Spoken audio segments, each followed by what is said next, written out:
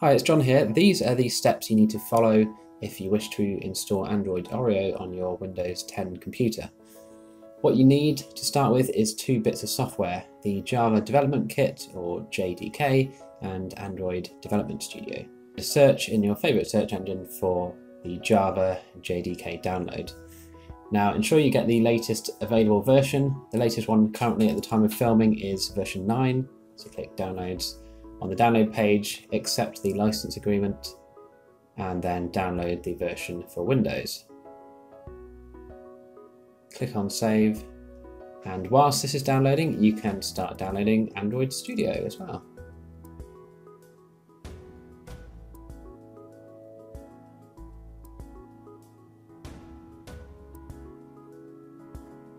Tick to say you accept the terms and conditions and start the download. Once you have your downloads, the first one you want to install is the Java Development Kit. So double click on there, accept any user account control warnings,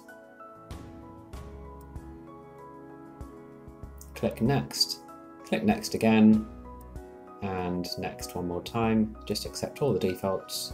Once it's finished, click Close, and then install Android Studio.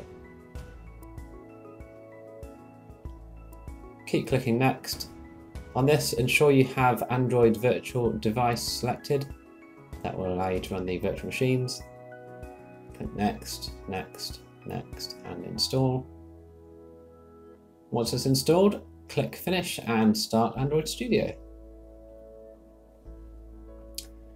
Click on the Tools menu once it's loaded, select Android and then go to the SDK Manager. Here you'll see a list of SDK platforms. The one we want to install, as you can see here, is the Android Oreo, which isn't currently installed. Tick the box, press OK, and press OK to confirm you're going to download these bits and pieces. The window will pop up showing you the status of the downloads. Once it's finished, click on the Finish button.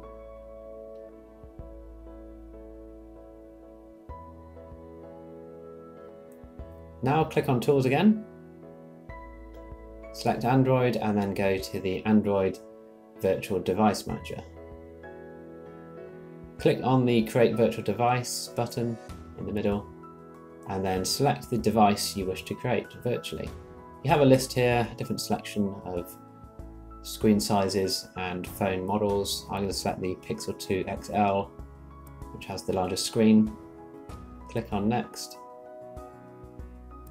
Now you'll be able to select the image you're going to install on this virtual device, and for this video we're going to download Oreo. Click on the download button or the download link. A license agreement will pop up. Click the accept button and then click Next, and the download will begin. Once it's finished, click on the Finish button and you'll then see the system image in the list available to select. Click on Next. If, like me, you're running Hyper-V on your computer, you will need to turn off Hyper-V. You'll get an option here to run a batch file which just stops the service from running and stops it from manually starting. You will need to reboot your computer as well once that's done, but for this video I'm just going to skip past that. Name your Android virtual device. I'm just going to call it Pixel 2 XL Android Oreo 8.0 and leave the emulator performance to automatic. You wouldn't normally need to change it, but you can if you feel like you need to. The device frame can be left ticked. Again, you'll get the recommendation to turn off Hyper-V.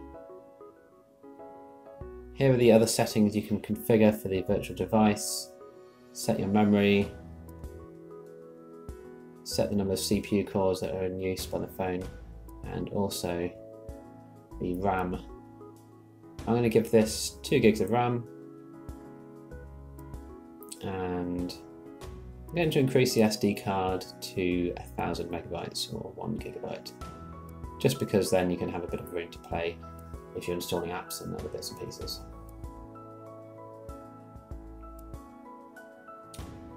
Configure any other settings you wish and then click on the Finish button. As you can see here, I hadn't rebooted, so I do a quick reboot before I can start the device. So here we are, I've rebooted, Hyper-V has been disabled, and I'm going to click the play button on my virtual device. It's going to pop up and say that HAXM is required. Now this is an advanced emulator for accelerator performance. So if your computer supports this, then that's brilliant. You can then set a few bits and pieces here, so the maximum amount of RAM that this system can use.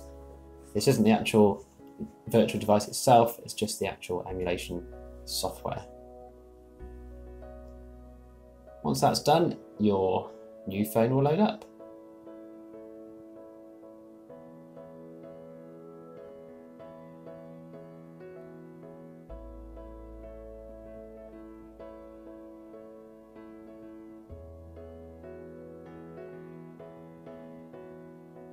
You can see here some of the controls you get floating on the bar on the right.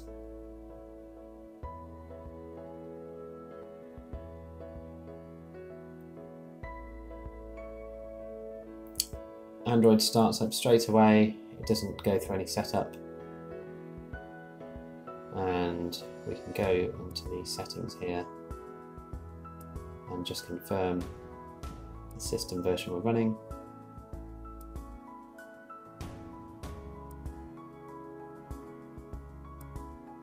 And you can see here it's 8.0.0. So there we have it. Hopefully you found this video useful, and if you have any questions or queries, please leave them down below and I'll try and help out. Be sure to like this video and subscribe to my channel for more. See you in the next video.